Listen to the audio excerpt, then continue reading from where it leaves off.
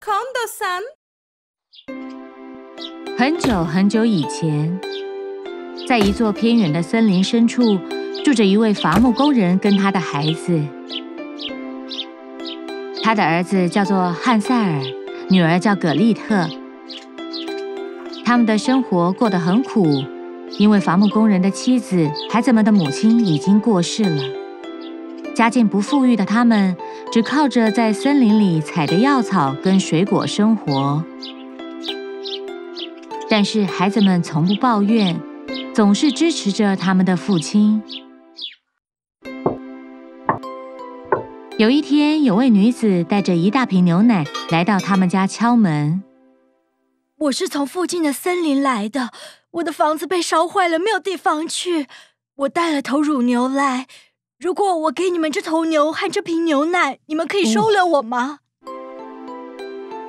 父亲跟孩子们开心地接受了，至少现在有头牛可以每天有牛奶喝。过了一段时间之后，父亲娶了这名女子，然而他们还是贫穷地生活着。某天晚上，孩子们上床后，父亲跟继母开始吵架。汉赛尔偷偷地听着，看看我们，该怎么样抚养孩子呢？真的很无助，不知道该怎么做。其实我有个对我们很有利的点子，但我不知道你会不会接受。明天我们带孩子们去森林，说要捡木头帮他们生火，留一点面包，然后把他们留在那里。少胡说了，我爱我的孩子，怎么可能遗弃他们呢？别担心，他们都长大了，可以自己照顾自己。等我们生活状况好一点，再找他们回来。如果不这样，我们4个人都活不下去了。汉赛尔是个非常聪明的孩子，当他听到继母的计划，他偷偷离开房子去捡小石子。他过世的妈妈曾经教过他，有这种会发光的小石子，晚上就不会迷路了。第二天一早，继母把孩子们叫起床。汉赛尔、葛莉特，快起床！我们要去森林里，我们需要捡生火的木头。汉赛尔起床的第一件事就是把小石子放到口袋里。当他们走在路上，他沿路偷偷地丢小石子，一直到森林深处为止。他们停下来休息时，父亲跟继母生了火，放了一些面包在旁边，然后就决定要离开了。孩子们，你们先在火旁边休息，我跟你们的父亲要去捡一些木头。他们的父亲很难过，但无能的他只能顺从妻子离开。他回过头看了孩子们最后一眼。我一有机会就要接他们回来。孩子们看着他们的父亲跟继母走远，直到看不到人。知道他们下定决心不会回来后，累了的孩子在火堆旁睡着了。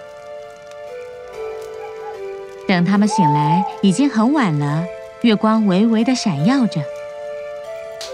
哥哥，我好怕，我们要怎么办呢？我不觉得会有人来找我们。格丽特，你别怕，我沿路放的这些小石子在夜里会微微发光，我们可以沿着这些小石子走回家。孩子们走了一整夜，终于到达父亲的家了。小石子带着他们找到路回家。继母开门看到他们，非常的惊讶。你们2个怎么在森林待到这么晚？我们一直到处找，都找不到你们。我猜你们一定是顽皮躲起来了，是不是这样？于是欺骗了孩子们的父亲，开心地拥抱着他们。感谢上帝，你们回来了。我的眼睛因为哭了整夜都肿了。但是他们的继母不会轻易放弃，他唯一的目的就是要甩掉孩子。他问他们怎么找到路回来，格丽特把一切经过全都告诉他。知道他们是怎么回来的以后，继母把他们的房门锁上了。当晚，汉赛尔不能出去捡小石子。第二天，他们又去森林了。这次因为汉赛尔没有小石子，所以一路上只能丢一些面包屑。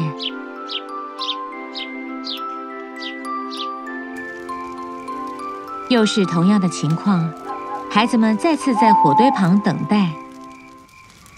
哥哥，我好怕，这里好黑哦，我们快回家。不要担心，虽然我没有捡小石子，但是这一次我沿路丢了一些面包屑。但是他们没有看到任何面包屑，全都被鸟儿吃掉了。什么？面包屑在哪里啊？他们到处找，都没办法找到路回去。哥哥，我们现在该怎么办呢？快想想，我好冷哦。格丽特，你不要担心，我们先找个地方取暖，然后我们再想办法找路回家。两个人都精疲力尽，终于找到一个树洞躲进去取暖。他们互相拥抱着睡着了。第二天一早，他们继续在森林里找路回家。过了2天，不管走哪条路，都找不到回去的路。后来，他们看到一只鸟在树枝上。你看，好漂亮的鸟，它好像想告诉我们什么？是不是要带我们去什么地方啊？跟着它吧。那是一只漂亮的蓝色大鸟。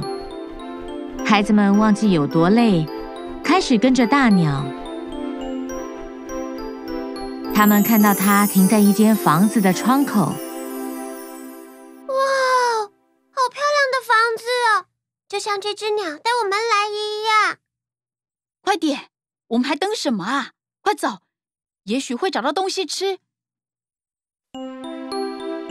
当他们到达房子后，他们完全被迷住了。那是一间由巧克力、蛋糕跟糖果盖得漂亮的房子，窗户是奶油做的，屋顶是各种颜色的糖果。他们开始一边拆房子，一边吃了起来。格丽特，我刚刚吃了一点点窗户，好好吃哦。我很好奇，屋顶掉的糖果是什么口味？我也好想试试看这个门铃的味道。他们用蛋糕、糖果、奶油跟巧克力填饱肚子。嗨，有人在家吗？呜呼，我们在这里。无助的他们决定坐在门口等。过了一会儿，一位笑容满面的亲切女子背着一个袋子走进花园。哦，看来我们有客人了，欢迎你们。我的蓝鸟几分钟前告诉我了，所以我尽快赶回来。真的很抱歉，我们未经允许吃了一些东西，因为我跟我妹妹2天没吃了，非常饿。没有关系，我的房子非常特别。被吃掉的部分会立刻长回来。来吧，快进来！你们一定很冷，如果你们没地方去，可以跟我住在这里。那晚，孩子们睡在舒服的床上。第二天，他准备了美味的早餐。事实上，这美丽的女子是一名邪恶的女巫，有着阴险的计划。当他叫醒孩子们，汉赛尔跟葛丽特看到一个恐怖的女巫在面前，都吓坏了，想逃出房间。但是女巫抓住汉赛尔，并把他丢进笼子里锁起来，然后把葛丽特丢进厨房。你们这些笨小孩，因为我的糖果屋掉进陷阱。快点去，给我煮你跟你哥哥喜欢的东西。养胖一点，然后就可以把你们2个吃掉，来填满我的肚子。快点开始！2个小孩都非常聪明，为了不长胖，他们只吃一点点食物。葛丽特趁女巫没注意，把食物倒掉；汉塞尔则把食物藏在外套跟裤子口袋。葛丽特，过来，让我看看你有没有长胖一点。女巫把葛丽特提起来检查体重。你还真是瘦啊！你以为保持这个样子，你就可以重获自由了吗？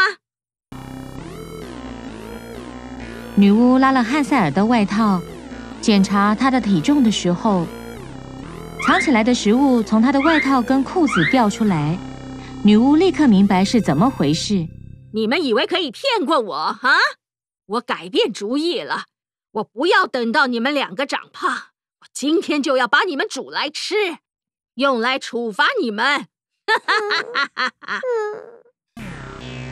他非常生气，在屋子里走动的时候一直撞到东西。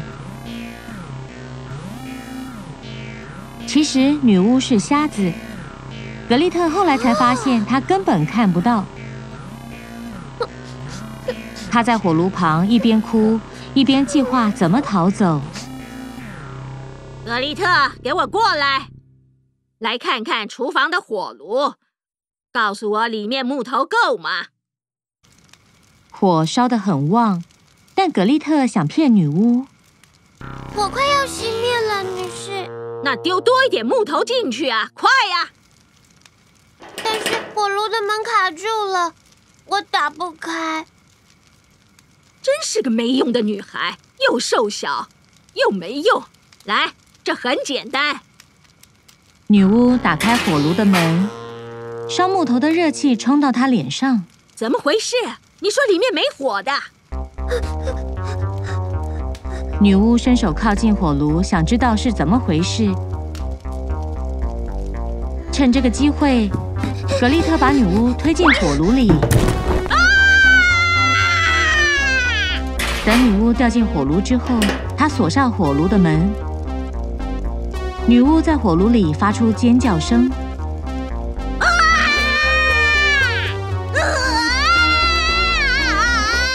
救命啊！救命啊！格丽特打开汉塞尔的笼子，让他出来。2兄妹互相紧紧拥抱着，他们都很开心。亲爱的妹妹，做得好，因为你，我们得救了。走吧，格丽特，在我们离开前，看看这里有什么东西可以带走。他们逛了房子一圈，有一间房间，女巫从来不准他们进去。他们进到房间，看到一整箱珠宝。快点，把口袋装满。这次装的是珠宝，不是食物。他们迅速离开房子，进入森林，找到了非常熟悉的路。终于，远远地看到他们家了。父亲，我们回来了！父亲打开门，高兴地拥抱他的孩子，他非常开心。孩子们，我有个坏消息，你们的继母生病过世了。我因为她做了错误的决定，请你们原谅我。我真的很想你们，我非常的后悔。父亲，我们也很想你，我们想家，还有床。我们忘记所有的事，好好在一起吧。他们从口袋里拿出珠宝，交给他们的父亲。他们的父亲很惊讶地看着。这是什么啊？我们不穷了，我们有钱了。父亲，我们还有很多很多事要告诉你，你绝对不会相信我们经历的事。那天晚上，他们坐在壁炉旁聊了一整晚。难过的日子都过去了，现在他们过着幸福又平静的日子。Hey guys! Subscribe to our channel KONDOSAN and watch the most popular fairy tales, cartoons, and nursery rhymes. Don't forget to click the bell for notifications.